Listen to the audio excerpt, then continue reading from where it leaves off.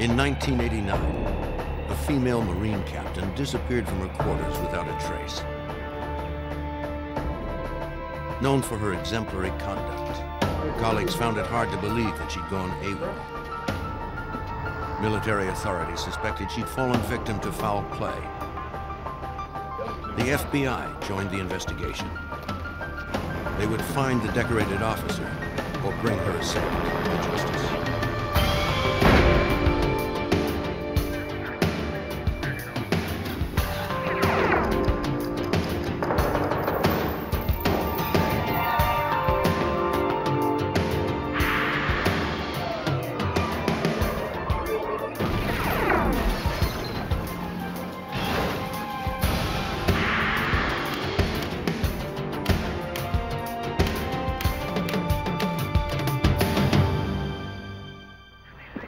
Shirley Russell was a determined woman, determined enough to reach the rank of captain in the United States Marine Corps. When this decorated officer turned up missing, her colleagues refused to believe she'd gone AWOL. It was unclear whether Captain Shirley Russell was dead or alive. I'm Jim Kallstrom, former head of the FBI's New York office. When a crime is committed on a military installation, it falls under federal jurisdiction. Agents would have to rely on their dedication and instinct to solve the mystery of her disappearance.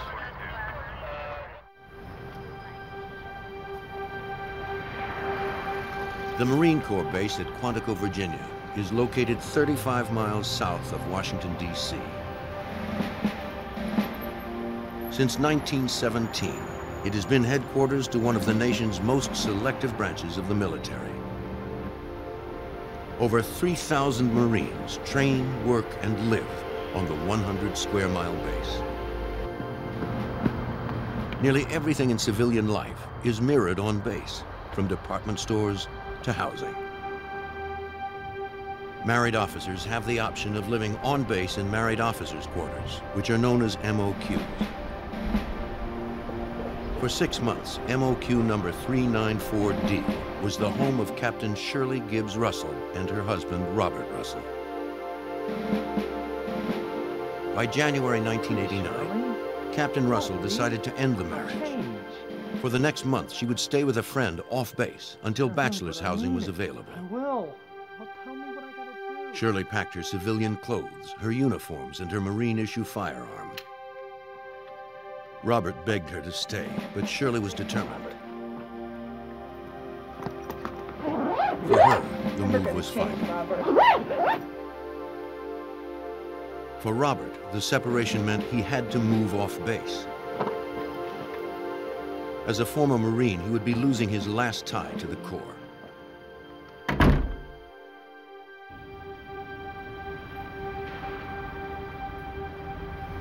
Captain Russell continued to advance in her career as the adjutant to the commanding officer of the support battalion at the Marine Basic School. She was in charge of all personnel matters and administrative needs of the support battalion. She was known as a dedicated Marine by her peers and by her commanding officer, Lieutenant Colonel James Hodges. When I first met Shirley Russell, I was very impressed with the fact that she was a black female captain, because we just don't have that many in the Marine Corps, and that she had come from a poor background and was making something of herself, and she seemed so energized and so eager to keep moving up the rank structure. Captain Russell? While assigned together, they built a friendship based on mutual respect. I can't talk to you right now. Now is not a good time. Hodges knew that Shirley's marriage was in trouble. I'll have to talk to you later. My relationship with Shirley Russell was very special, even though that I was her commanding officer and her ultimate boss, if you will. I was very close to her as sort of a big brother mentor. And we talked sometimes, after working hours about her situation, her marriage, her past, and so forth. Thank you, sir. On Thursday, March 2nd, about a month after her split with Robert, Shirley requested leave from work. She needed to clean her former quarters and finalize her legal separation.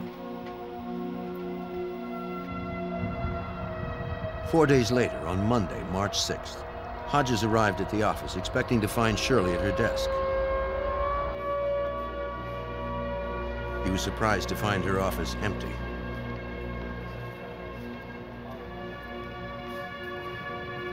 Shirley had a perfect work record. She had never been late to report.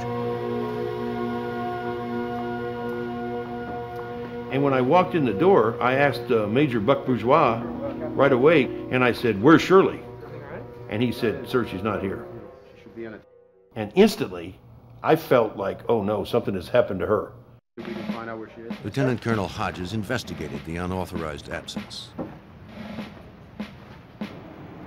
Captain Russell had recently moved into bachelor officers' quarters on base. Hodges hoped he would find her at home. Captain Russell! Captain Russell! Open the door, Corporal, please, sir. As the missing captain's commanding officer, Hodges had authorization to search the room. Captain Russell! There was no sign of her, and no indication she had moved out. Lock up, Corporal. Yes, sir. The Marines returned to the office and contacted the captain's husband, who now lived off base. Hodges knew that Robert Russell had helped Shirley clean and paint their vacated quarters over the weekend.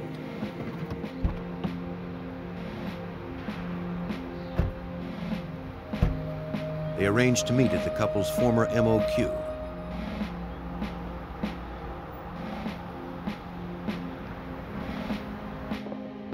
The Marine officers inspected the residence.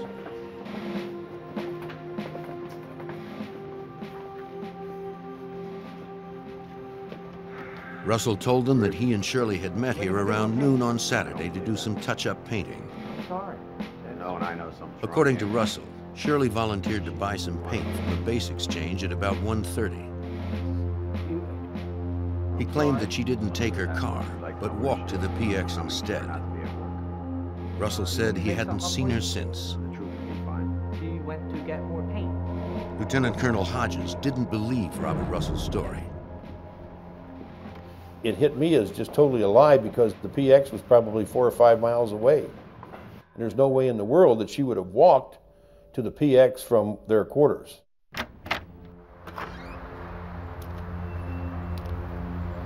Outside the quarters, the officers also inspected Russell's storage shed. On the floor, Colonel Hodges noticed a rust-colored stain. Russell dismissed it as paint. Hodges was skeptical. He was no expert, but to him, it looked like blood.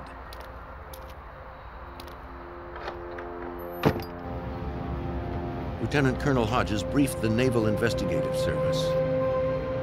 The NIS reported the possibility of a crime to the FBI's Washington field office. The NIS briefed special agents on the case. Captain Russell had been missing for 3 days. With no indication of her whereabouts, the agents followed standard procedure. Special Agent Alan Malinchak headed the case. When you have somebody missing, you either have a case of an abduction, you have a case of a missing person, somebody who's walked away for whatever reason, or you have foul play. So the initial investigation that the FBI was involved in ran all 3 of those investigative lines. Mr. Russell?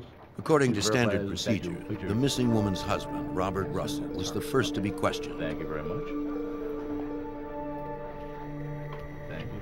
He told agents that he was talking with a neighbor around 1:30 the afternoon of Shirley's disappearance, when a friend of hers stopped by to pick her up for lunch. At 3:30, Robert said he called her bachelor officer's quarters to see if she had gone home. The duty clerk had not seen Captain Russell, so Robert left a message. Around 4 p.m., Robert borrowed his housemate's car and drove to Pennsylvania to spend the weekend with his parents. feel personally threatened by this, or did your wife? During the first interview that I had with Robert Russell, he was very calm, very businesslike, wanted to assist the FBI in the investigation, and provided me with multiple locations of where Shirley might be, who she may be associated with, what could have happened. Midnight phone calls. Russell thought it was possible someone had abducted or harmed her. Though Shirley had no enemies, the couple had experienced some trouble due to their interracial marriage. Russell told agents he and his wife frequently visited his hometown near Mahanoy City, Pennsylvania. One afternoon, while shopping, the Russells were harassed by racists.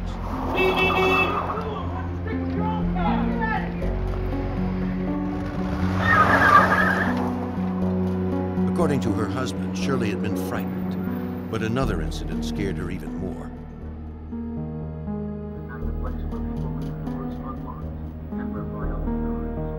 An unidentified man had called their house on base.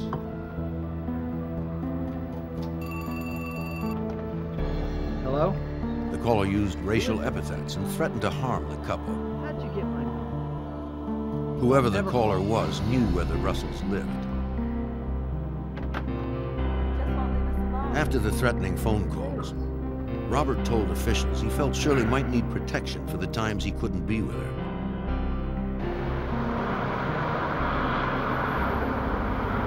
At a pawn shop near base, Robert picked out a .25 caliber Raven semi-automatic just 2 days before Shirley disappeared.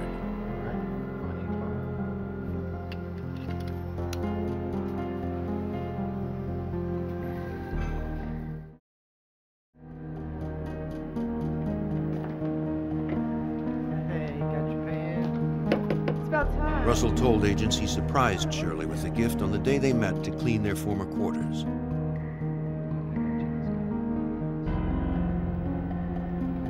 I want you to be safe. According to Russell, Shirley was appreciative of the pearl-handled weapon. Thank you. You're welcome. Agents were suspicious of the story. As a Marine captain, Shirley already had a personal sidearm. If she felt unsafe, why would she need another gun? With Shirley and the gun nowhere to be found, that question would be difficult to answer. Marine Captain Shirley Gibbs Russell had vanished from base housing on March 4th, 1989. Her husband was the last person to have seen her. Agents needed to corroborate his story. The FBI interviewed Marine Captain Patrice Gale. According to Robert Russell, on the day Shirley disappeared, Captain Gale had arrived at Shirley's former residence to pick her up for lunch at about 1:30. Gale confirmed this. Robert also told her that Shirley had gone for paint and hadn't returned. But we ran out of paint. Captain Gale thought this was odd. Okay, that's probably a good idea.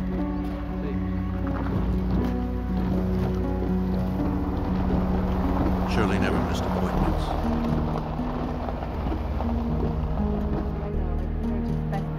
And this one had been especially important. Just a day earlier, Gale had accompanied Shirley to the base legal office to pick up her separation papers. Shirley planned to present them to Robert the day they painted their former quarters. This would make their separation official, and Shirley worried about Robert's reaction. Afterwards, she would need a friend to talk to and ask Captain Gale to meet her. When Shirley failed to show up, Captain Gale worried that Robert had done something to her friend.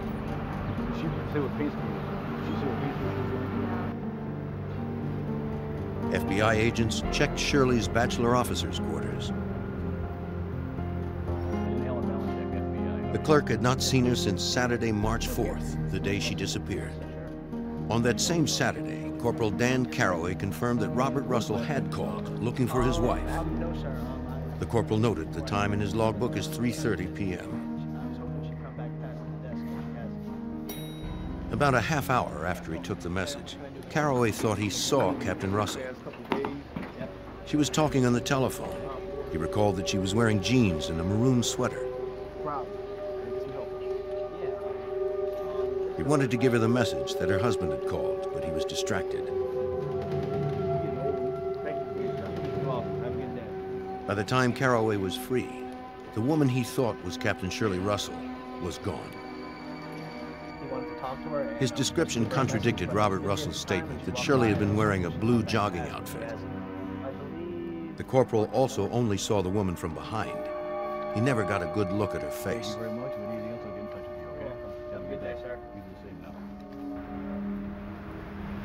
Agents doubted if she ever returned to her apartment. They found no trace that Shirley had changed her clothes or brought back the separation papers.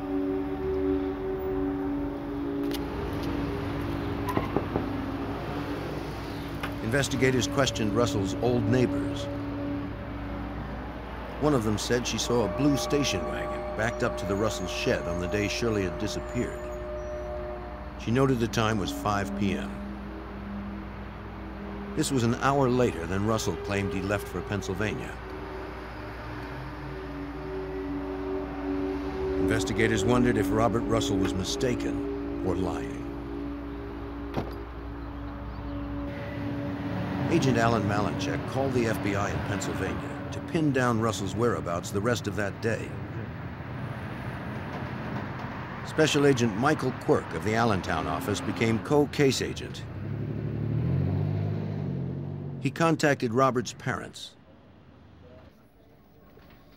Robert Russell had traveled to St. Clair, Pennsylvania on March 4th, 1989, and he stayed with his family the weekend of March 4th, March 5th. FBI interviews with Russell's family confirmed he had arrived alone. None of them had seen Shirley. The FBI launched a media campaign seeking the public's help. Captain Shirley Gibbs Russell's photo was featured in television and newspaper stories. Leads began to pour in. Midway between Quantico and Robert Russell's hometown, a clerk in York, Pennsylvania, called federal authorities. The clerk reported that a young black woman had been in the store on the afternoon of Saturday, March 4th, the day Captain Shirley Gibbs Russell disappeared from Quantico. According to the clerk, the woman bought several items and paid with a check. The clerk asked the woman for identification. She produced a military ID card. She resembled photos the clerk had seen in the newspaper. Do you mind if I look at your bank receipts? The agent asked to see the checks received on that day. Do you mind if I've seen the receipts? Sure. Okay. He found that none of them were written by Shirley Gibbs Russell. Assistant U.S. Attorney Lawrence Leiser worked with the FBI on the case. He noted another detail that suggested the woman in the store was not Captain Russell. The color of the ID and the location of the picture in the ID described as belonging to Shirley Russell was the ID of a dependent military person, not of an active duty military person. There had been no activity since March 4th in Captain Russell's bank or credit card accounts, nor had she called her family or friends. Considering Shirley's stable character, her disappearance didn't make sense to Agent Alan Malinchek. She was the type of person who was going to do very well in the Marine Corps.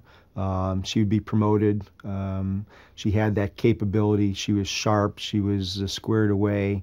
She easy to make friends. Everybody that worked with her liked her. She had a lot of stability in her life with regard to church and family. For her to just disappear of her own accord just didn't make any logical sense. With no word from her or a kidnapper, agents believed it was likely that Captain Shirley Gibbs Russell was dead. They were now searching for her body. Dozens of Marines fanned out across the huge base. They searched hundreds of acres of dense woods the Marines used for training. They found no trace of the missing captain. Perhaps Robert Russell knew more about his wife's disappearance than he was telling the FBI.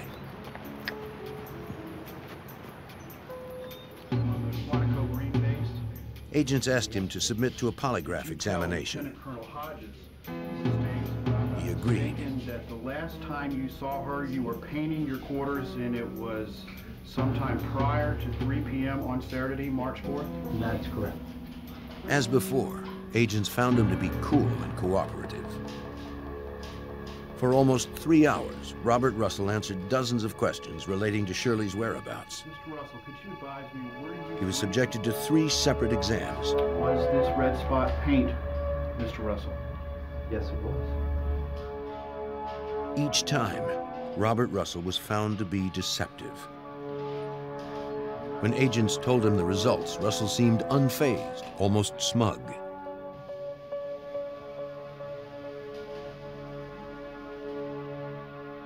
Just to exclude you from any evidence we found. He even consented to be fingerprinted. Perhaps he was aware that polygraphs were inadmissible in a federal court of law. Without a body, agents would need something stronger than a hunch to prove that Russell had killed his wife and disposed of her.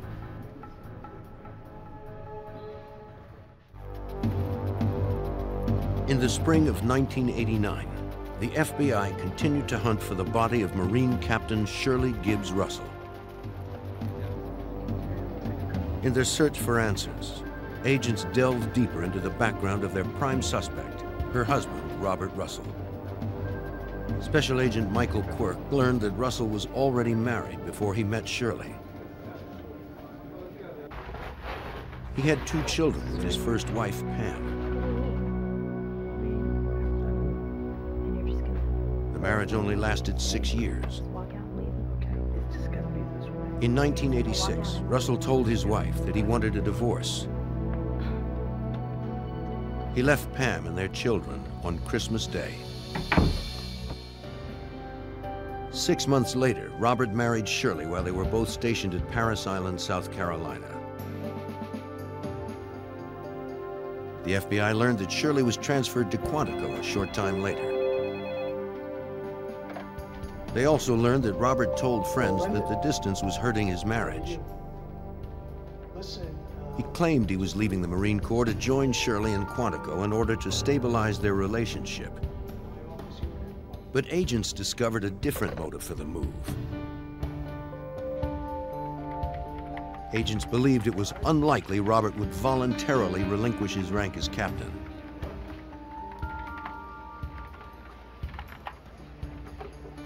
Being in the Marine Corps was Robert's whole life and whole world.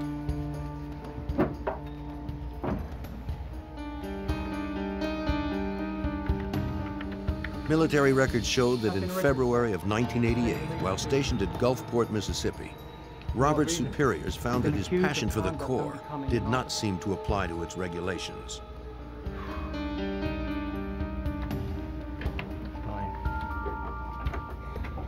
They issued Robert a less than honorable discharge for dereliction of duty and defrauding the government. He was escorted out of his office and was prohibited from taking anything with him except his own clothing.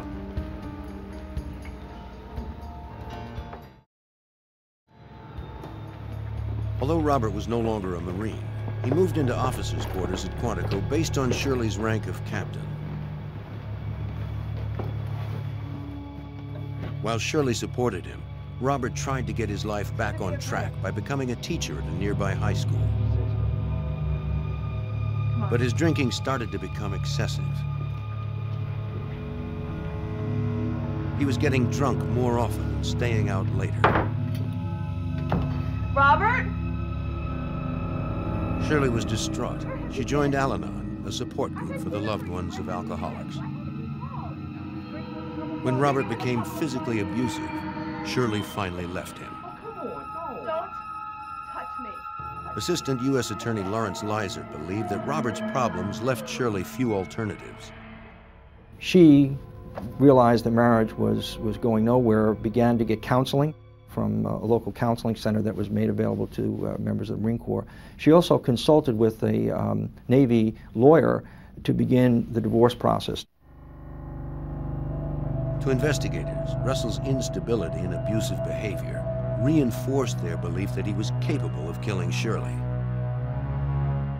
His personality could not tolerate the fact that this black woman, his wife, was a Marine Corps captain who was successful, who was succeeding in her career, and to top it all off, wanted to divorce him. Agents learned that during her separation, Shirley had sought refuge off base with her close friend, fellow Marine Captain Ann Mack. Captain Mack told Agent Malinchek that Shirley was afraid of her husband. She intended to leave him, but needed a place to stay. She had asked Captain Ann Mack if she could stay with her at her townhome in the Springfield, Virginia area, and Captain Ann Mack agreed and laid out some ground rules about Bob Russell not being there, not coming into the house, nothing like that whatsoever. But it was not enough to keep Robert away from Shirley. Mack was worried about her. Mack told investigators that Robert was stalking Shirley. On several occasions, he showed up at the house early in the morning as Shirley was leaving. He harassed his wife until she agreed to spend some time with him.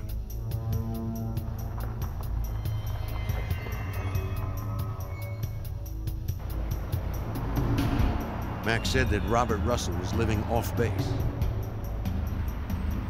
He had moved in with one of his new colleagues.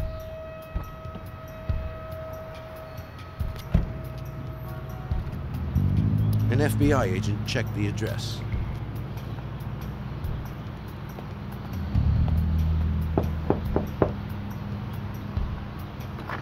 It was the home of Sandy Flint.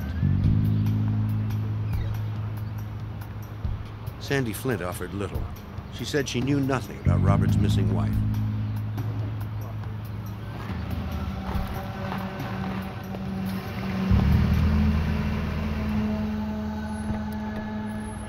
On the way out, the agent met Robert Flint, Sandy's father-in-law. He was a retired painter who had worked at the base at Quantico for 10 years. Mr. Flint told the agent about a conversation he had with Robert Russell 2 days after Shirley's disappearance. Robert Russell asked him how to clean up stains from concrete floors. And the father-in-law had told Bob Russell that you could just use chlorine or soap and water and that would pretty much clean it up or dilute it. And Bob had asked him, well, what if it's blood? And the father-in-law had said, well, you could use muriatic acid. Mr. Flint told the agent something else of interest. Sandy and her husband had recently separated. He suspected Sandy was now having an affair with Robert Russell. With each new person agents interviewed, they found more deception from Robert Russell. If Sandy was indeed involved with Russell, she might know if he had killed Shirley. Agents would inform her it would be unwise to obstruct a federal murder case.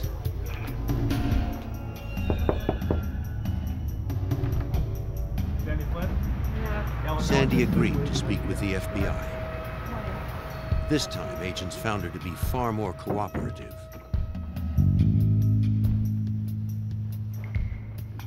She described her role in Robert Russell's obsession. She had admitted to having an intimate affair with Bob Russell while Bob Russell was still married. She advised us that she, at Bob's request, she had surveilled Shirley Russell. She could report to Bob Shirley's activities and whereabouts. He enlisted her as his spy.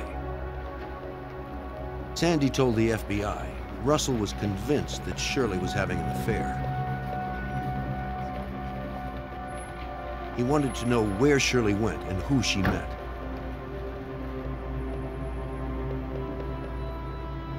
Sandy followed her everywhere, but found nothing to support his delusional fixation. And he was so compulsive. He wanted to catch his wife cheating. Of course, the irony of all of this is she wasn't cheating at all. It was he who was cheating on her. Robert was too far gone for logic. He refused to believe the assurances of his mistress. In his own mind, if he was cheating, so was Shirley. And he would go to any length to prove it. He told Sandy that he broke into his wife's car and planted a voice-activated recorder. When it failed to record anything incriminating, he decided he needed to get closer. Robert broke into Ann Mack's house to bug Shirley's bedroom. What happened next told Sandy that her lover's obsession had completely consumed him. Robert called his mistress from his wife's bedroom, speaking in a whisper. He won't believe where I'm at. He told Sandy he was drinking Shirley's wine and reading her journal. Sitting on the bed in her bed. Then he said something she would never forget. He had informed her that if Shirley comes missing, it'll be me. I'll have taken care of her. And she had said, "We can't do that. They're going to look for her." He says, "And if anybody questions you on this, deny it. Don't even admit to the conversation we're having now." Sandy's statements were incriminating, but it was her word against his. To corroborate her story, the FBI needed physical evidence.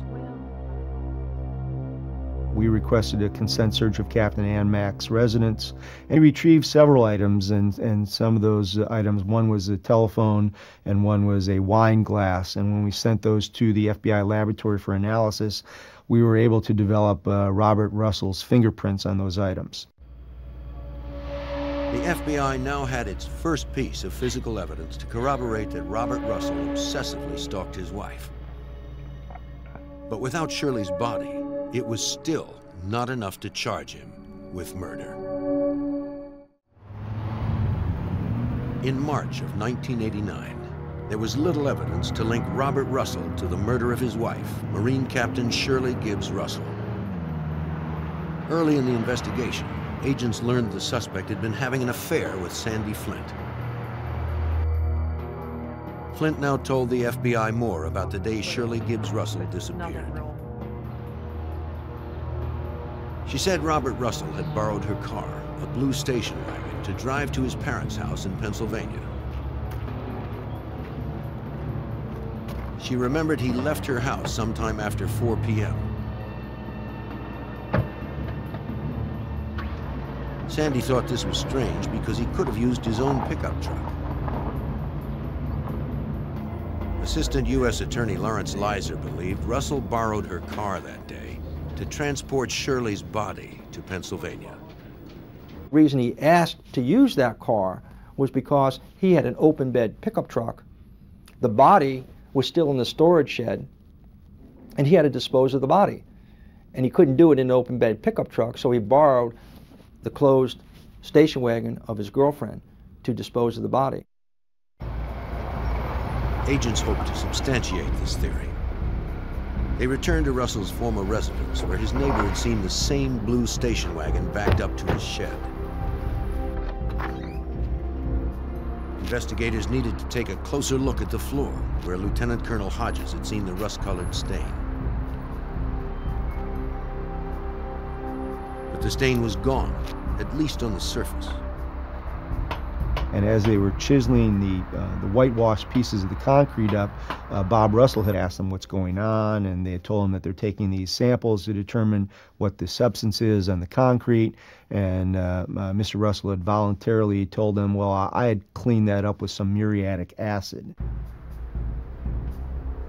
The FBI lab confirmed that muriatic acid was present on the concrete. The same substance that Mr. Flint had suggested Russell use to remove blood from cement. Technicians found no trace of blood or paint on the chips. What could have been a key piece of forensic evidence had been destroyed. Agents hoped Sandy Flint's car would reveal more. FBI examiners scoured the station wagon inside and out.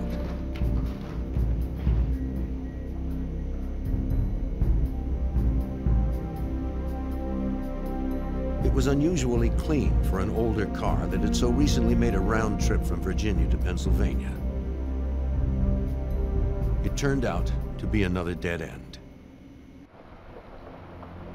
As the investigation stalled in Virginia, Robert Russell split up with Sandy, packed his things, and moved to Pennsylvania to start a new life.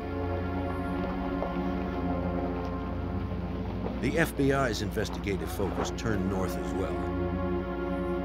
Agents followed Robert's every move. They observed that while he relied on his parents for support, he was very close to his brothers Mike and Ron. Agents approached the brothers on several occasions.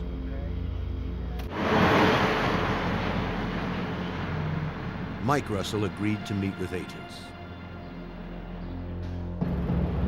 He told them that the day after Robert arrived in Pennsylvania following Shirley's disappearance, Robert took Sandy Flint's station wagon to a nearby car wash. Robert and his brother thoroughly cleaned the inside of the car, vacuuming it and spraying it with deodorizer. Agents believed Robert's actions demonstrated his intent to remove any evidence that Shirley's body had been in the car. Mike Russell told agents he never saw a body. He did concede that his brother's behavior had seemed desperate since Shirley left him. 2 months before she disappeared, Mike and his older brother Ron drove to Virginia to take away Robert's guns. Agent Quirk recalled that his brothers felt this was necessary to prevent Robert from hurting someone. He was depressed in the fact that he was no longer in the Marine Corps, that he loved the Marine Corps. He didn't have money. He was a captain in the Marine Corps. Now he's a special education teacher. Shirley had removed him from her checking account, so he was having problems financially. Circumstantial evidence was mounting, but the FBI lacked one crucial piece of evidence for their case: Shirley Gibbs Russell's body. The first question was where to look. Agents learned the answer from Robert Russell's first wife, Pam.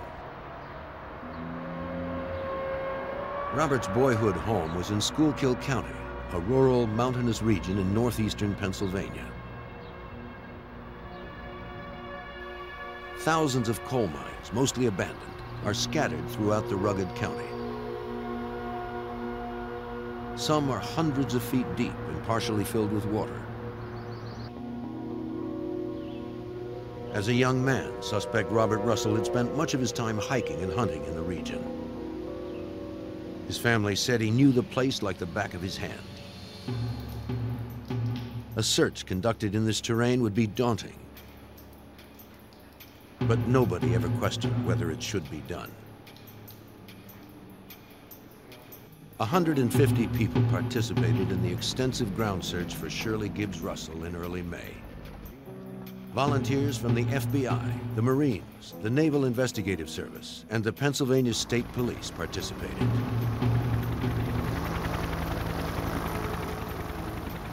None of them were more eager to find the missing Marine than her own peers from the United States Marine Corps. 9 helicopters and 6 transport trucks filled with Marines were deployed. Over 3 days, they searched 2,000 acres of land. They never found Captain Russell's body.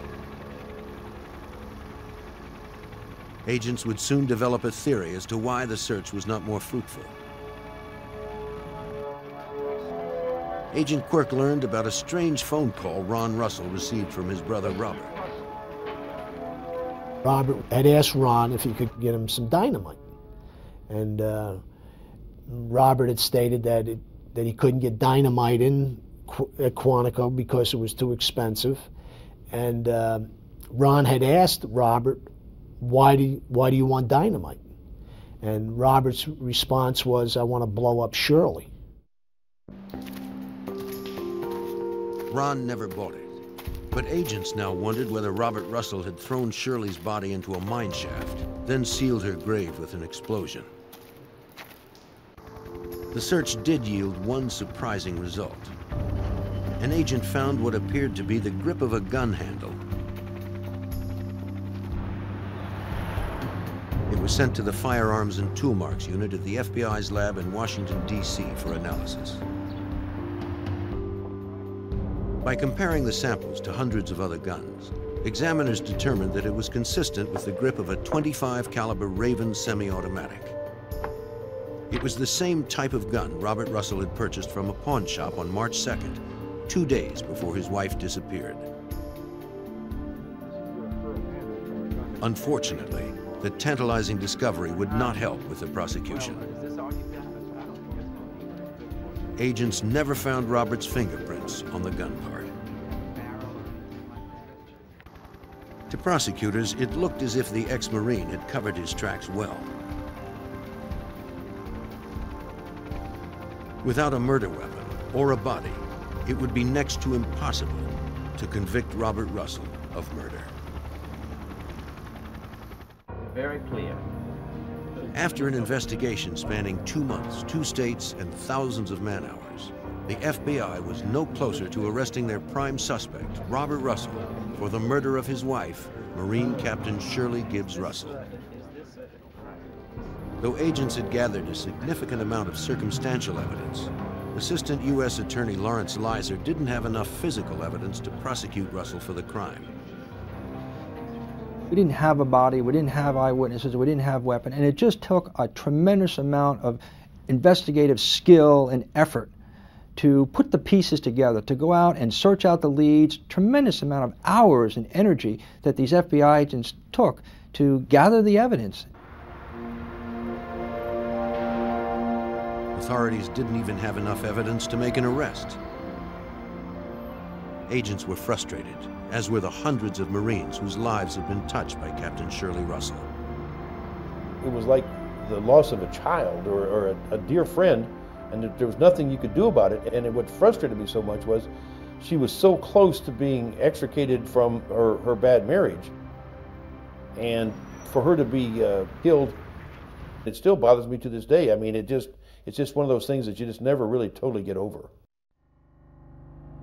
It looked as if Robert Russell was going to get away with murder. But Russell's past indiscretions would come back to haunt him.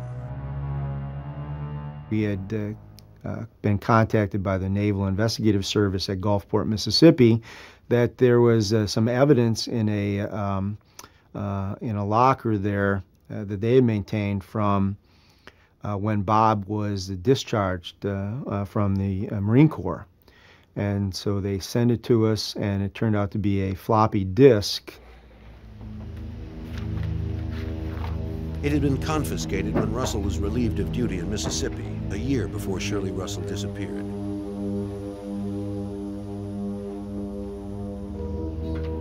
For security reasons, no service member who has been relieved of duty is allowed to go through their documents after dismissal.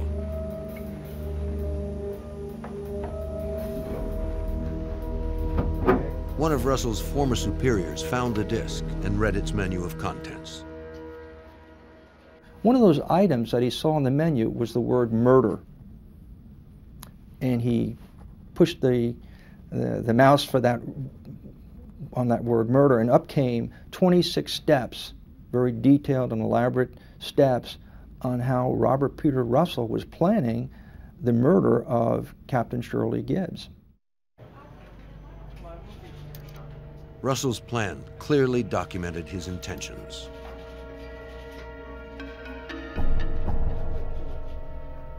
The 26 steps was a very revealing piece of evidence because it showed the man's state of mind, his willingness to even contemplate murdering another human being, let alone his wife. Step 1 is leave Thursday, January 18th for Paris Island. Well, who is that Paris Island? Shirley Russell. Make it look as if she left. Well, that's exactly what he tried to do when he did murder his wife. And then the last thing he says is blame it on her own kind, obviously referring to her race. This is a man who clearly had the mental wherewithal and intent and motivation to do this kind of act. On February 8, 1991, the computer file convinced federal prosecutors to bring charges against Robert Peter Russell for the murder of his wife, Captain Shirley Gibbs Russell. Ironically, Russell was arrested in a prison. Need you to step with us? He had recently taken a job as a substance abuse counselor at Pennsylvania's Graterford State Correctional Institution. York, got a jack. But prosecution would not be easy. Let's go make some notes. Assistant U.S. Attorney Lawrence Leiser would have to assemble all the pieces of circumstantial evidence like a mosaic. Hopefully, the jury would see the portrait of a killer emerge. Let's see what we got here. Assistant U.S. Attorney and co-prosecutor Michael Rich would help to prepare the case against Russell. It was clear that we were going to have to make it on, circumstantial evidence. A lot of that circumstantial evidence was as a result of what Bobby Russell had been saying and doing since his wife's disappearance in 1989. So the plan was to assemble all that into some sort of coherent scheme and present that. Never before had the federal government attempted to try someone for first-degree murder based solely on circumstantial evidence. At trial, the prosecution asserted that Robert Russell intended to commit murder when he bought the .25 caliber Raven semi-automatic on March 2nd. Sweet, how much? Several of his co-workers reported that he had told them a .25 caliber is a perfect weapon. It leaves little evidence behind. He said there is virtually no blood spatter, and the bullet usually lodges in the body. On Saturday, March 4th, when Shirley gave him the separation papers, he refused to sign.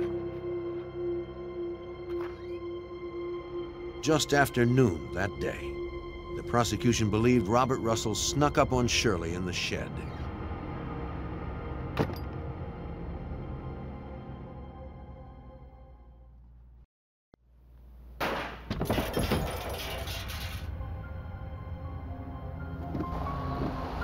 He had to wait for nightfall before he could remove the body.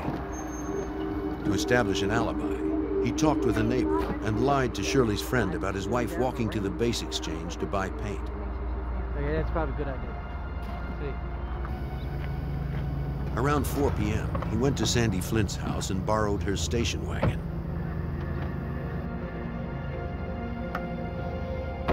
After night fell, he wrapped Shirley's body in a tarp and placed it in the back of the car. Their neighbors saw it backed up to the shed.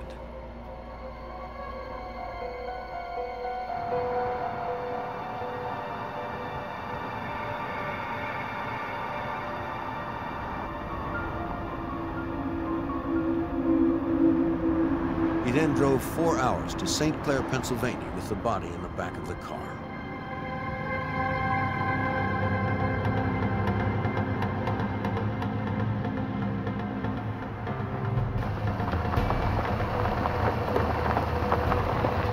Once there, he knew exactly where to go. There were hundreds of abandoned mines to choose from. Then, Robert Russell, who had once sworn to uphold honor as a member of the Marine Corps, dumped his wife's body into a mine shaft.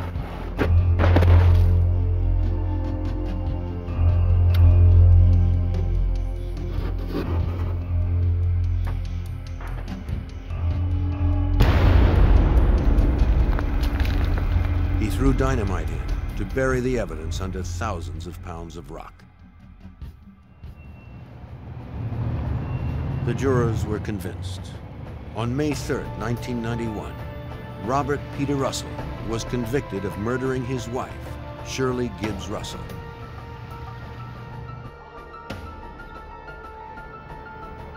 Robert Russell was sentenced to life.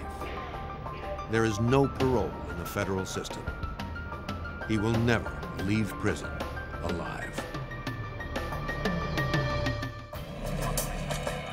In Alabama, a series of deadly assaults shocks the community and frustrates police. All the killers leave behind are the dead and fleeting images on surveillance videotape. Local police and federal agents follow the killer's trail up and down the eastern seaboard. The shadowy fugitives keep running, but the FBI will not give up the chase.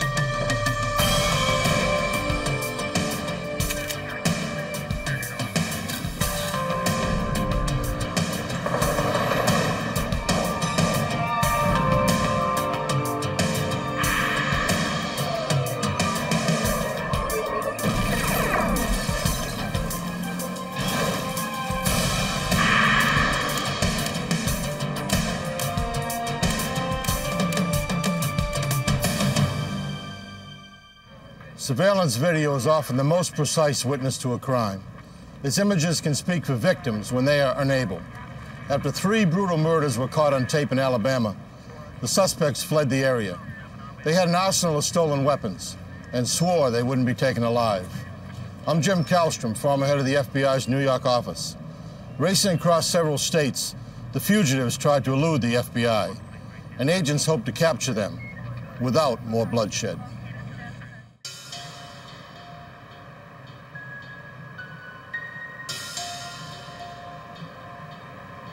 In the 1990s, Birmingham, Alabama saw a drop in both its population and its crime rate. But even in the safest cities, killers can strike. On May 18th, 1996, a customer at a gas station discovered a body.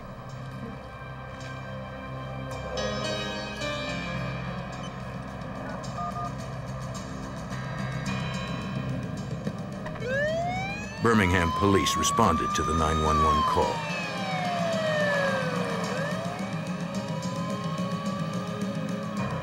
Crime scene investigators determined the victim, the station cashier, had been shot to death.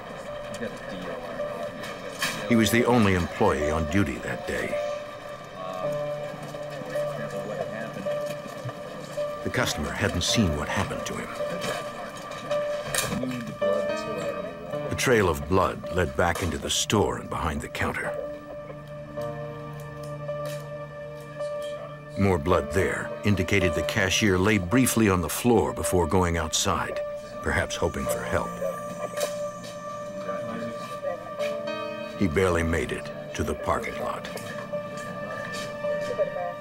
Police first suspected a robbery shooting, but money was left on the counter, and the cash register had not been emptied.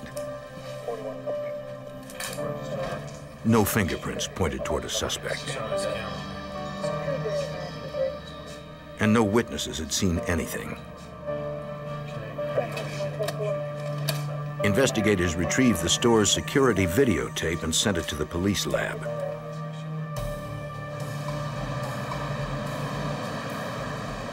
The tape had degraded because it had been reused many times in the recorder.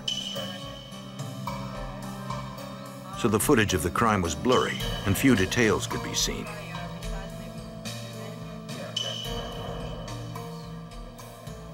Police technicians tried to clean up the image electronically for detectives. The enhanced tape gave investigators a better look at the crime. It confirmed what the crime scene clues suggested. A lone customer shot the cashier, even though the employee was complying with his demands. It seemed he killed without reason. Technicians made video captures of individual frames and tried to enhance them in order to see the face of the perpetrator or any identifying characteristics. Pictures aren't great. Birmingham police hoped to identify the suspect from the stills. Checking mugshots, they could not find a match. Detectives interviewed friends and relatives of the victim, trying to find some lead on the senseless murder.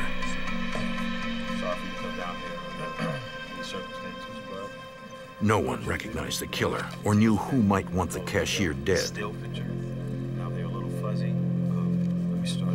Without any other evidence, The investigation stalled. 2 months later, and 20 miles south of Birmingham, a call came into the sheriff's office in Shelby County, Alabama. Sheriff James Jones received the report of 2 people downed at a pawn shop. When we got the phone call, it really wasn't clear to us exactly what had happened. We had reason to believe that lives had been lost in the building. It happened so rarely in our county that I really was surprised when I got on the scene. EMTs determined the pawn shop owner had died from multiple gunshots. A female employee was in critical condition with a gunshot wound to her head. All other cars, when you're outside, make sure they... The sheriff ordered deputies to stop any suspicious vehicles in the area.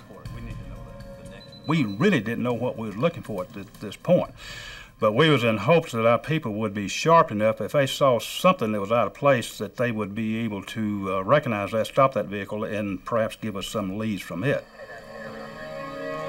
Stabilizing her as much as they could in the field, the paramedics prepared the woman for the helicopter ride to the hospital. Authorities determined more than $2,300 in cash and jewelry was missing.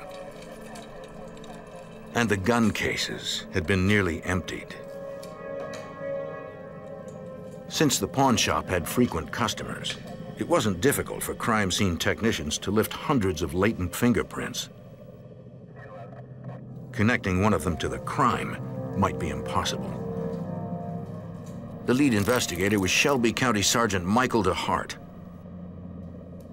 There was really a lot of evidence processing to be done, fingerprint dusting, so on, but we didn't find anything definitive as a result of that. The one thing that we did find that we did have were shell casings that were left at the scene. The murder weapon was a .380 automatic handgun. At the time, we didn't know if this was a one-time event that had occurred or if this was a part of a larger series of events. The in-store shooting was similar to the earlier gas station murder, but this crime occurred during a robbery. Detectives checked for the shop's security video. Then they remembered something. I was talking to the owner a couple of weeks ago, and he was talking about putting a dummy machine in. He was talking about putting a real one over in this area. Sergeant Russell Yawn found the other machine in the actual surveillance videotape. The second, or the real VCR, continued to operate even after they took and unplugged and removed the tape from the dummy VCR.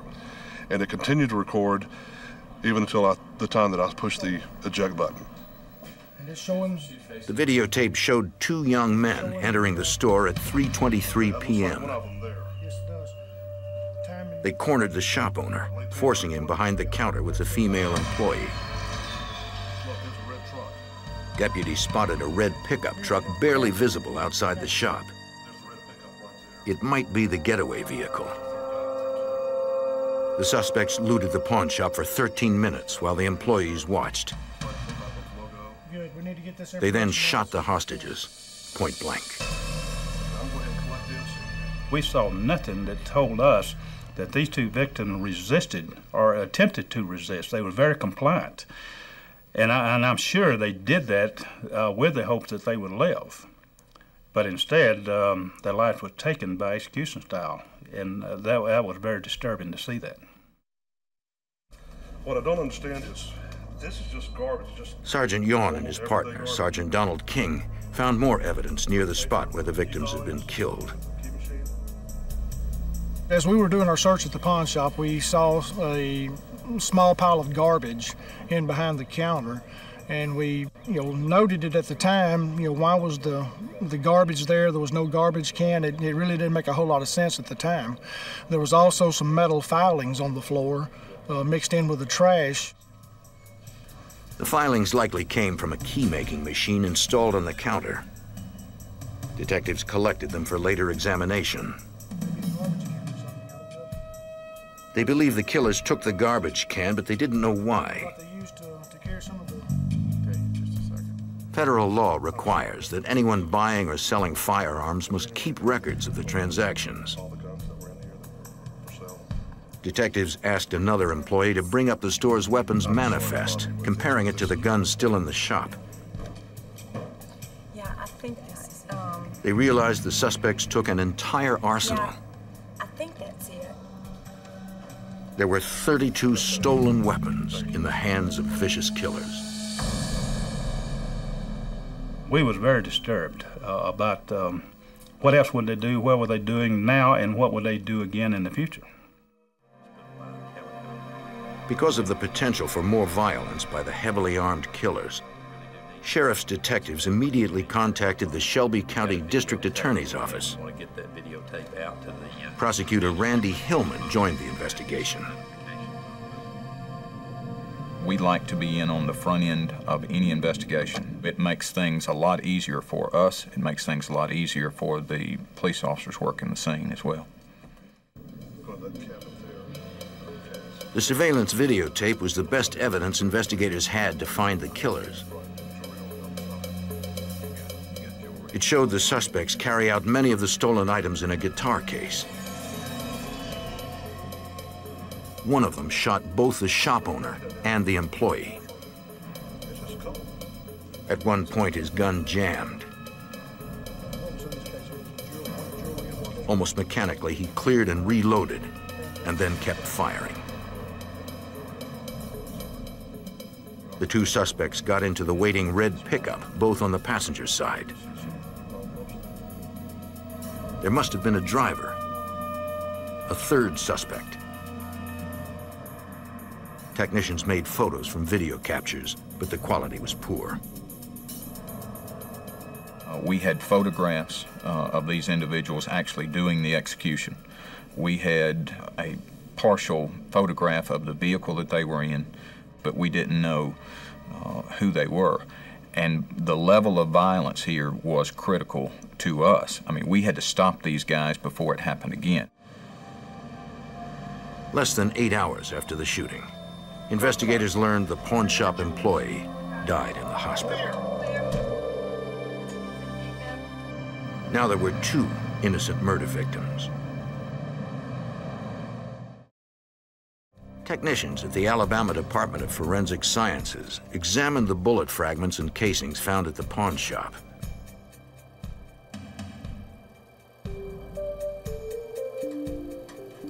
They compared them to those used in other area shootings, including the one at the Birmingham gas station, to see if the same gun was used. But the pawn shop bullets did not match any others. Still, investigators thought the 2 crimes might be related. They turned to the public for help. We were able to distribute still photographs to the local media in the area, and we enlisted their assistance in getting the pictures out there to the public and to request assistance in identifying the perpetrators of these crimes. They kept several aspects of the crime secret to help identify more reliable What's leads. the address on Commerce Street? Okay. The media exposure generated dozens of calls. Okay, how many guys were there? One caller said that while driving in Birmingham, he saw 2 men fitting the description of the pawn shop killers. They were carrying guns and a guitar case from a red pickup into a house. Okay. The detail of the guitar case had been withheld from the public. Okay, great. The caller said he knew the men, but only by their street names, Okay. Turkey and Maine. Hey, Mike, we just got some Shelby County detectives took the information to Birmingham police. Got an informant calling with 2 guys loading up. The Metro Department had a database on street names. Turkey was an alias for 16-year-old Marcus Presley. He resembled the shooter in the pawn shop murders. Maine was 18-year-old LaSamuel Gamble. He resembled the second pawn shop robber. The 2 had long juvenile records. Go into the areas where the information indicates. Through court documents, they learned where Gamble lived. We knew that the people that we were looking for were very dangerous men. They had killed before. We were afraid that they would kill again. And so when we undertook these searches, we wanted to use every safety precaution available to us. So we used tactical, dynamic entries into the residences that we searched. Sheriff's Office, search warrant!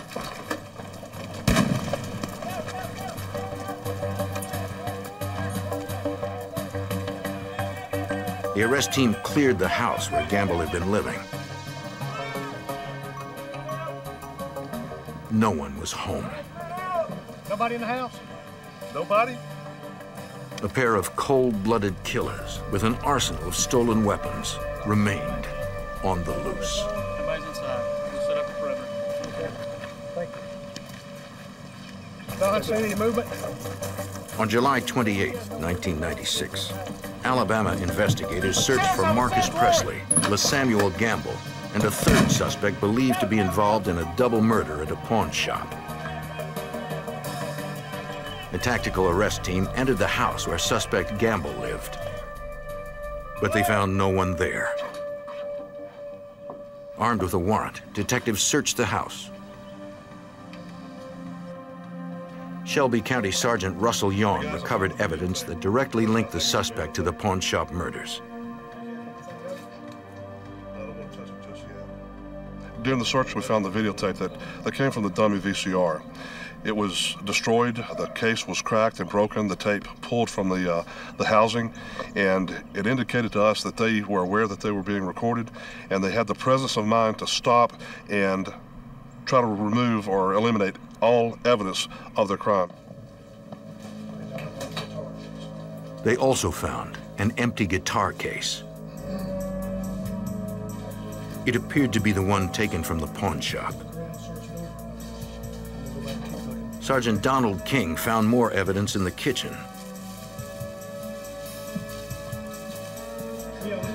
We were able to find a garbage can, and in the bottom of it had some labels, some price tags and so forth from some of the guns and some of the jewelry from the pawn shop.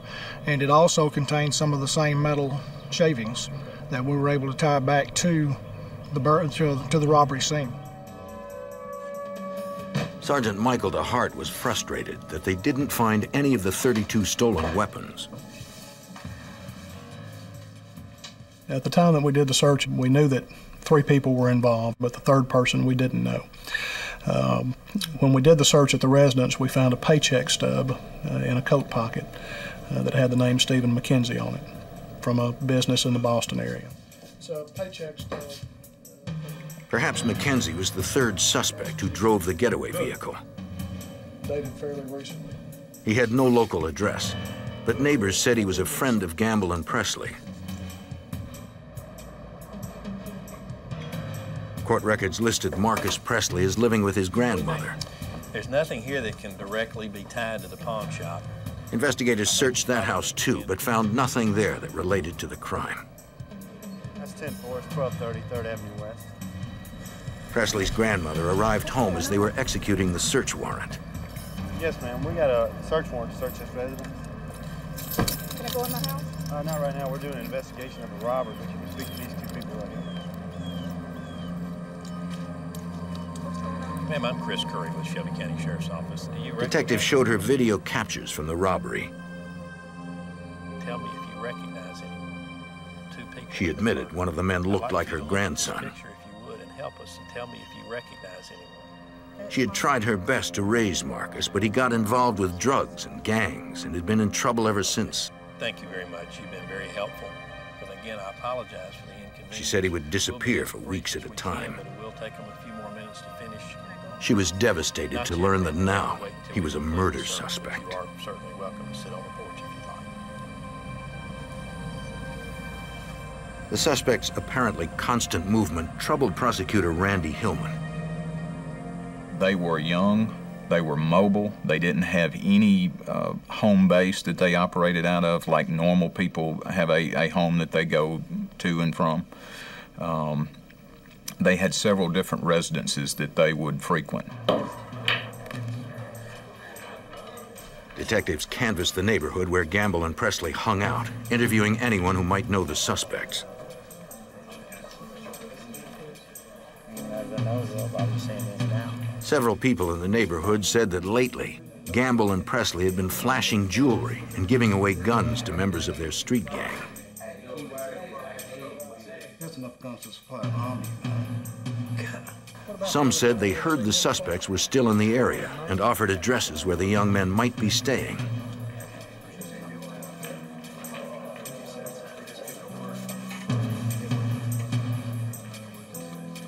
The detectives checked all the addresses. Gamble and Presley seemed to have disappeared. We had one last place that we wanted to look before going home that particular day.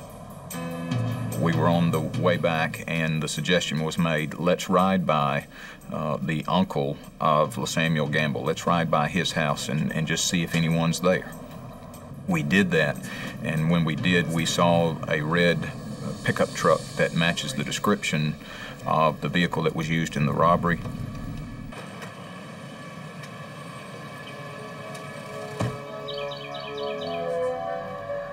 It had no plates, but they could see the vehicle identification number.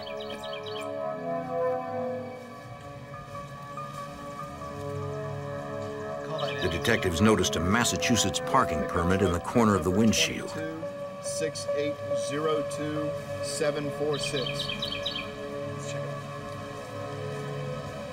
They hoped Gamble's uncle would have information about the suspects.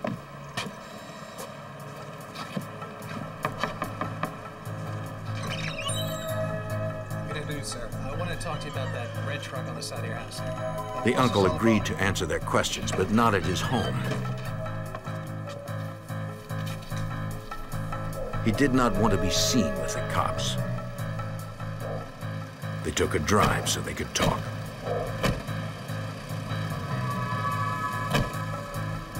Okay, Mr. Gamble, we've done. The uncle told investigators that the truck belonged to Stephen McKenzie, a friend of his nephew. Where in Boston? It was the same name as the one on the Boston pay stub. The uncle admitted that his nephew recently stayed at his house with McKenzie and Presley. The trio had cleared out several days ago. Sergeant Yawn believed the uncle knew details. And at first he really didn't want to give us any useful information, but we continued, and he did admit that they had left town and they had gone to Boston. A check of the red pickup's Massachusetts parking permit confirmed that the truck belonged to Stephen McKenzie, the suspected getaway driver. Everything going okay?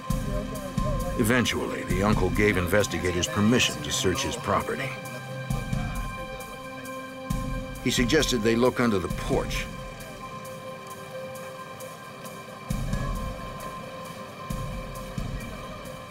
There, police found a paint gun. The serial number on the gun matched one taken from the pawn shop.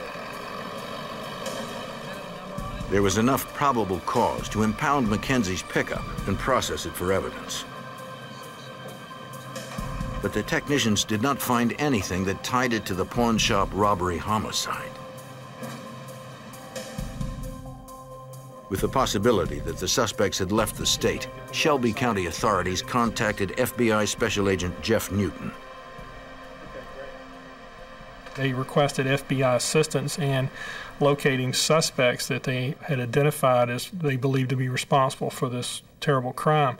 At that point, I got information from the case from the Sheriff's Department representative, realized that we had enough probable cause at that point to apply for a federal unlawful flight to avoid prosecution, or UFAP warrant.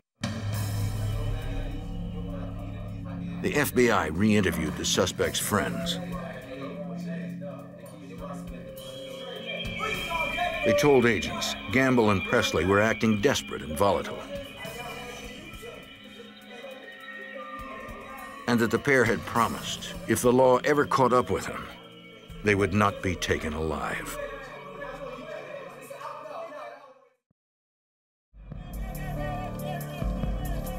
In Alabama, authorities struggled to find the men believed responsible for 2 robbery homicides. The state increased the reward for the capture of LeSamuel Gamble, Marcus Presley, and Stephen McKenzie to $100,000.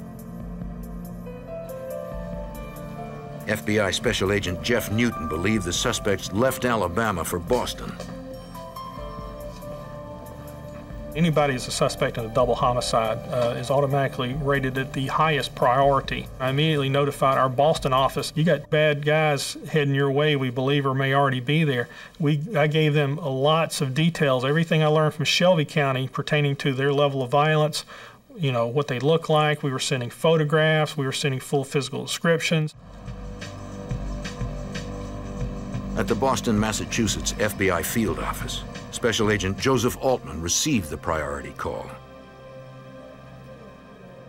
The 3 individuals were identified to us as vicious killers, that they had made claims to the effect that they would not hesitate to kill again, that they would not be taken alive, or that they would take the life of any law enforcement officer that attempted to stop them. Birmingham agents also sent Boston a list of places they should investigate. One was the construction company where suspect Stephen McKenzie had worked.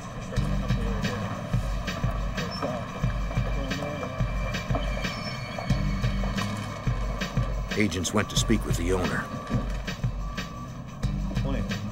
Special Agent Daniel, this is Special Agent Presley. The man said he had not seen the suspect in weeks. If McKenzie was in the Boston area, he had not made an attempt to come back to work. The owner had an employment record, but it did not contain any new address or other information that would help find the suspect. Great.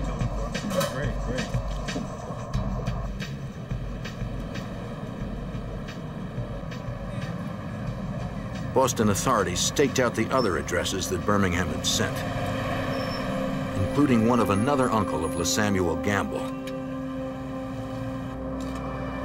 But they did not approach this house immediately.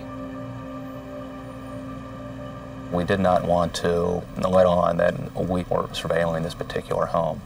We wanted to allow at least 1 or 2 areas, homes in the area that they could return to. After several hours, they spotted a man leaving the residence. Looks like it's in here. Radio back in and tell them that someone's coming out of the house. It was not one of the suspects.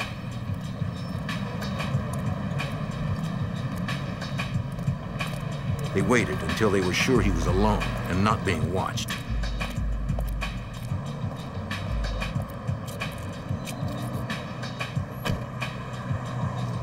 How you doing, sir? I'm Special Agent Daniel and Special Agent Frenzel would like to ask you a couple questions if we could. All right. Do you live in that building? He was hesitant to talk, but did say that neither Gamble's uncle nor the suspects were in the house. No one's in there? Marcus Presley. But he had seen them. Thank you very much. Again, we just have to ask you. He told us that both Gamble and Presley had been staying at this location, but they had since moved out. He did not know where they moved to. We felt that this location was no longer vital in our investigation, so we obtained a search warrant and searched the home and did not discover anything of lead value. Another address on their list was in Roxbury, a suburb south of Boston. An agent set up surveillance there.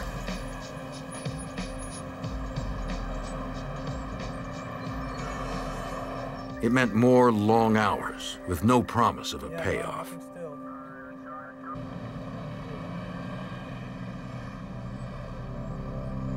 On August 1st, 1996, the Boston FBI held a press conference. We believe these individuals to be extremely dangerous, most likely armed. They're wanted in Alabama.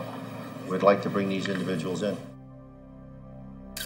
They distributed wanted posters and asked anyone with information to call a special tip line. Hey, guys. Hey, what's The media campaign produced dozens of leads. One was an address outside Boston where alleged getaway driver Stephen McKenzie was said to be staying. There was no word whether Gamble and Presley were with him. All right, let's go. The tactical arrest team had to be prepared for a fight.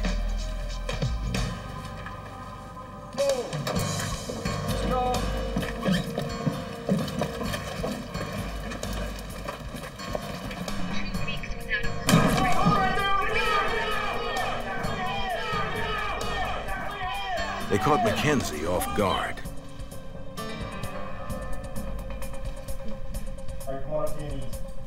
But Gamble and Presley were nowhere to be found.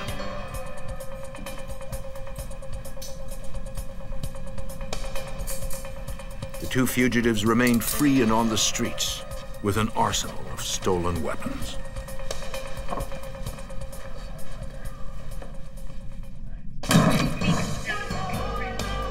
In August of 1996, the Boston SWAT team arrested one of 3 suspects who had fled Alabama after 2 robbery homicides.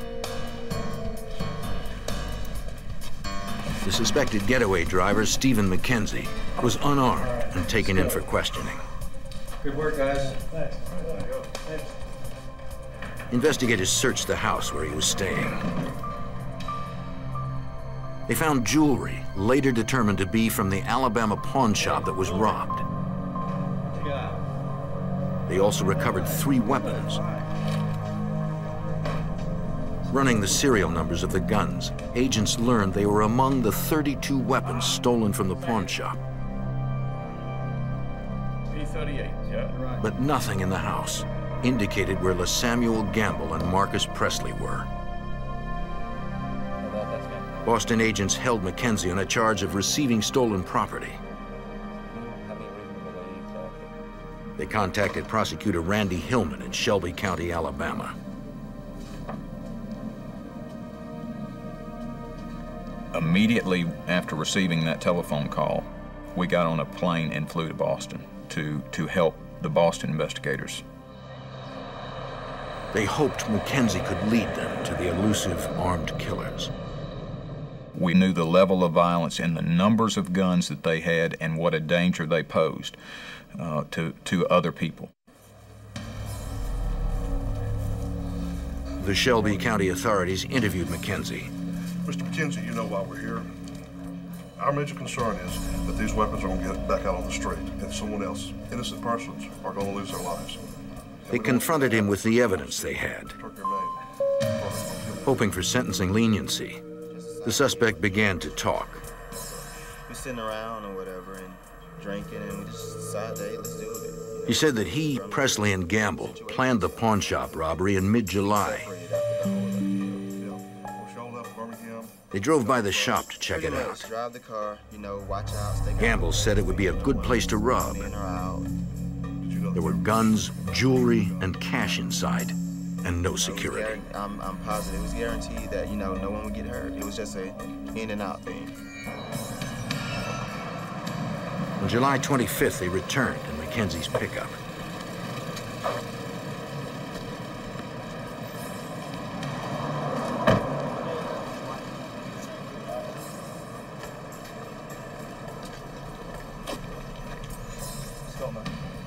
Gamble and Presley went inside while McKenzie waited.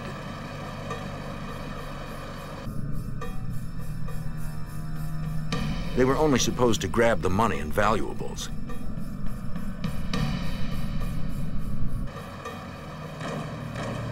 But then McKenzie heard shots.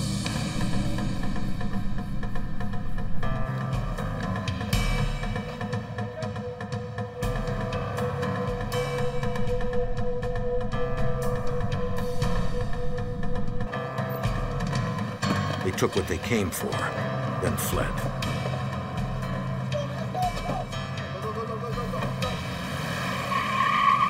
have a hard time believing that you don't know where they are.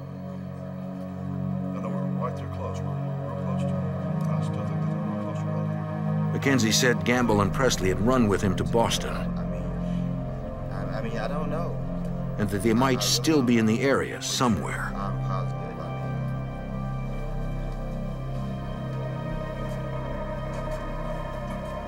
Investigators were unconvinced. He's not done us everything. He's not a pathologist. That's right. We'll let him sit in it for a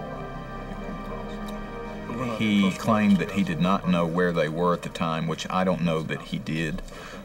He did give us some information about where they had been staying, the different houses that they may have gone to, and some other information. I think Mackenzie held out on us. I think Mackenzie knew more than what he was telling us. At trial, Mackenzie's testimony would be attacked. The prosecutor turned to the one unimpeachable witness, the surveillance video. He sent the tape to the FBI's audio and video processing lab in Quantico, Virginia. The task of cleaning up the footage fell to video program manager Dale Linden. This tape was a VHS recording on a security system. It had, I would say, fairly poor quality as far as resolution. It had a backlighting issue where the camera was facing towards the windows. At some points, some of the people in this video scene looks like silhouette. As people moved around, the closer they got to the camera, the better images we were able to retrieve. Focusing on the portions of video where the perpetrators were nearest the camera, Linden began enhancing the images.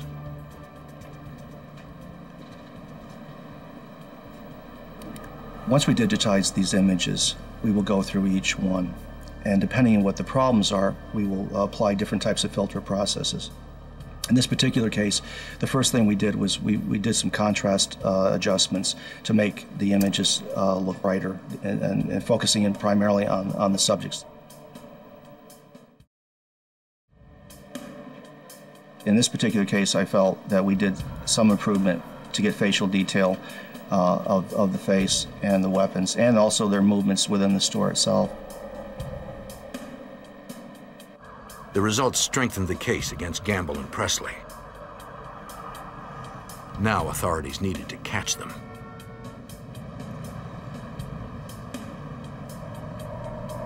The FBI continued their stakeout at a house in Roxbury, Massachusetts, where informants said the men might hide out. It was the best lead so far for FBI Special Agent Joseph Altman. We surveilled this house for approximately 48 hours. The street information that we had was getting better and better all the time, that the individuals were holed up in this house. We thought that we saw movement in the house. Are they ready? This is Special Agent Frasker. SWAT ready? Field agents told the SWAT team to prepare for entry.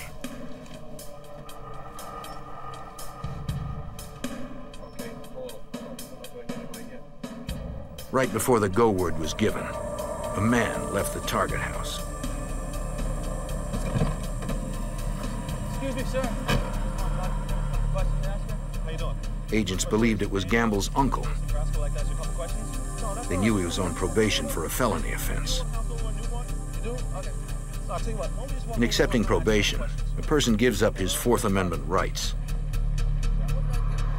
He can be stopped and searched at any time. Oh, that's what we wanted to find out. Why don't you put them in this procedure? This all right. I don't care about your cousin. Gun! Agents found a handgun. This was one of the weapons that was actually stolen during the robbery in Alabama, one of the 32 weapons that were stolen. He told us that the subjects were no longer in this house. However, we felt that since he was related to the subjects and that he had a stolen weapon on him, that we could not take this information at face value. So Boston SWAT went ahead and made the entry. Gamble and Presley had sworn never to be taken alive. So the SWAT team prepared for a shootout. We felt that the only way that they were going to be extricated from the house was through force. The tactical arrest team swept through the house, clearing each room as they went.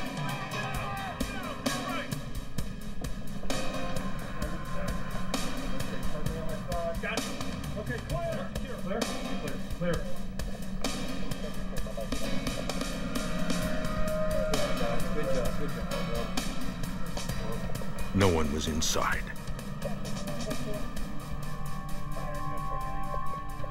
However, they did find some travel bags belonging to Presley and Campbell. Inside these bags were a couple of weapons, in addition to a photograph. The photos showed the fugitives getting on a bus. The travel bags contained the shirts worn by Gamble and Presley at the pawn shop. Investigators also recovered one of the guns used in the pawn shop robbery. Thank you, officer. Thank you very much. Come on. Come on, guys. The uncle confirmed Gamble and Presley stayed at the house. I found these pictures in there. Yeah, those are the guys. Who's that? Those are both of them? He said they left on a bus for Virginia, where Gamble's girlfriend lived. Yeah, they had guns. They had guns too? Okay. The FBI and Boston police had missed the dangerous fugitives by a matter of hours.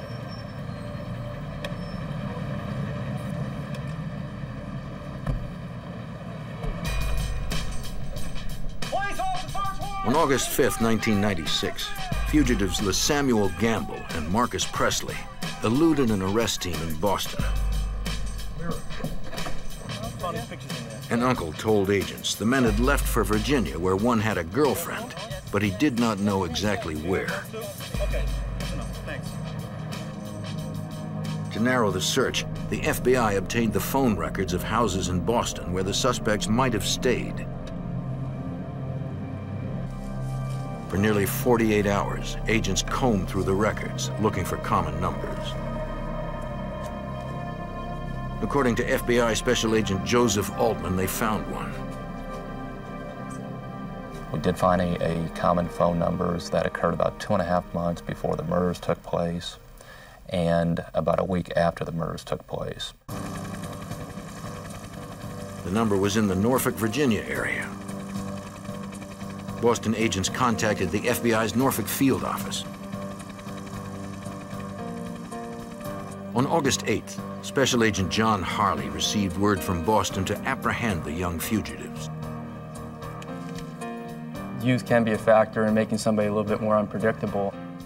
If they're older and more set in their ways, they may even have a past pattern of conduct that we can look at and help us in apprehending that person. But with these two individuals, as young as they were, they proved to be very difficult because they were not predictable at all. At 5:30 the next morning, the fugitive task force arrived.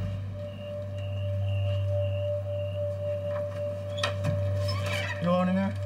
An individual came to the door who we weren't sure matched description or not initially, but we went ahead and detained him there at the door and asked if we could go ahead and consent to search his apartment, at which time he said we could. Seen these guys? You haven't seen them before? The resident recognized photographs of the suspects. The individual who we talked to provided us information that he had had a party recently at his apartment and that two individuals matching the description of Presley and Gamble had come with a girl that he knew. The place was empty, but the resident gave agents the girl's address. Time is starting to tick by, and we then have to head over to try to locate this apartment where this girlfriend is apparently living, who's associated with the two subjects. An arrest team quickly assembled outside the target apartment, a third-story residence. Norfolk police helped cordon off the area while agents assessed the building for entry. It's now getting to be about 9 o'clock in the morning. The sun's up now, and we were getting concerned that if the two subjects were sleeping, that they weren't going to be sleeping for very much longer, and we would prefer to go in if they were obviously not awake. The arrest team split into two groups and moved in. We decided to make our main effort use the most people to go up the fire escape, which isn't the most conducive route, but it was the route that we thought offered the most surprise. We also then stationed two special state police agents on the front door, which would have been in the interior hallway, just to make sure that any bad guys didn't run out. The agents did not have the time to obtain a search warrant for the apartment. To get inside and make a legal arrest, they would have to see the suspects or get permission. They spotted a resident through a back window and took a risk. We announced to him who we were and that we were looking for a couple of individuals and asked if he minded if we took a look around. This older gentleman then stepped aside, nodded, "Come on in," and that's when we made our entry.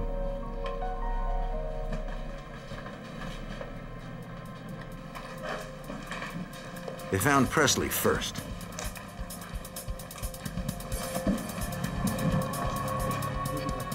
We immediately handcuffed him and detained him. He had no opportunity to warn his friend. In a rear bedroom, the team found Gamble. The agents positively identified Presley and Gamble from photographs and placed them under arrest. U.S. Marshals transported the fugitives back to Shelby County, Alabama. When questioned at the county jail, LaSamuel Gamble blamed Presley for the murders. When they spoke to Marcus Presley, he had a different story. Each believed they had destroyed the surveillance tape. Presley and Gamble both still thought that there was nobody alive from the robbery who could say exactly what happened. They continued to point the finger at each other, saying, "He's the one that did it," or "It wasn't me, it was someone else," until they saw the videotape. Once they saw the videotape, they realized that no longer could they lie about it, that we had them actually doing the executions. And the whole tenor of the conversation changed then. Eventually, Marcus Presley, after pointing the finger several other places, Presley confessed and said that he did do the killing. How about this? Presley also confessed to another crime. He had been the shooter in the gas station murder in Birmingham. He said he thought the cashier was going for a gun, so he shot him. In 1997, the three suspects had separate trials. For his role, Stephen McKenzie received 50 years. An Alabama jury convicted LaSamuel Gamble of capital murder and sentenced him to death for being part of the pawnshop slayings. Marcus Presley received the death penalty for killing the gas station cashier. Another jury sentenced him to death a second time for killing the pawnshop employees.